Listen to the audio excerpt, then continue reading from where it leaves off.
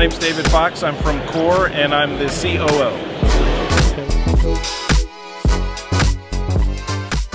I would say that for us, 2023 is off to a fantastic start. We celebrated our 10-year anniversary late last year, and we're celebrating that throughout this year. And we just recently crossed the threshold of 6,000 customers.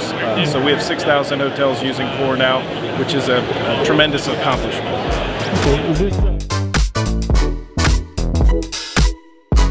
The market continues to evolve in the sense of adopting technology, especially in hospitality.